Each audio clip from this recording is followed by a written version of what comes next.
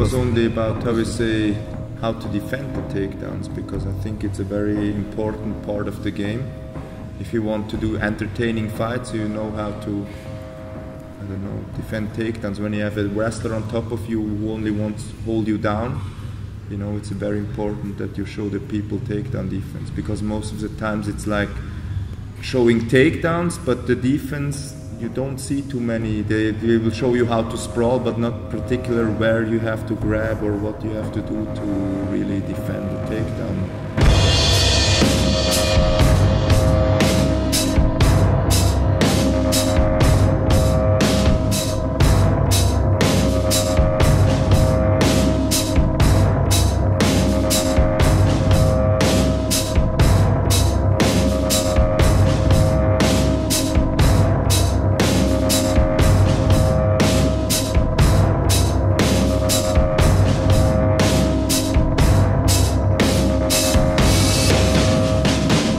Standing up stuff as well. If you don't have too good takedown defense, you have to know how to get back to your feet without getting too much punishment.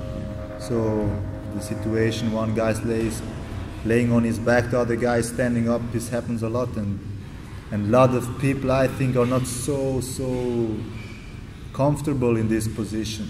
You have to be prepared to stay calm in this type of situation and not getting in panic, and know what you're doing still, not only like a fish, like a buck. No, like a buck, you know, when you turn them on the back and they only do kick with their legs and stuff, don't know what they're doing, you know. So you have to be calm and know where your legs have to go, where your hands specific have to be. Stuff, it's important, you know, do specific stuff. If you're used to this specific stuff, you really stay calm, you know, don't get hit too much, because a lot of people take too much damage. I saw, you know, they defend some punches, but they get way too much punishment, and if you're able to control somebody like this, he don't even go for so much punches, because he has to be aware of his balance, his posture and stuff. Yeah.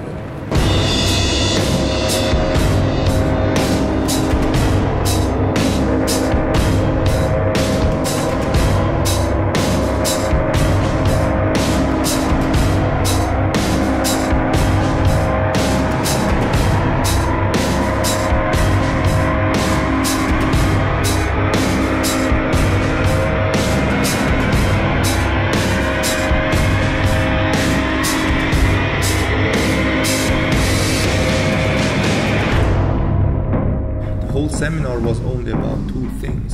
Yeah. Keep it standing, and if it goes to the ground, try to stand back up with some sweeps. Yeah, sweep the situation, turn it around, and stay calm, even in bad situations, that you still know what to do, and the other guy will feel this, you know, the other guy will see, oh, this guy is not only laying on his back and let me punch him, no, he's doing something, but I don't know what, because most people on top only care about punching you, and then they are not too beware of this kind of stuff we showed, like sweeps, you know, reversals.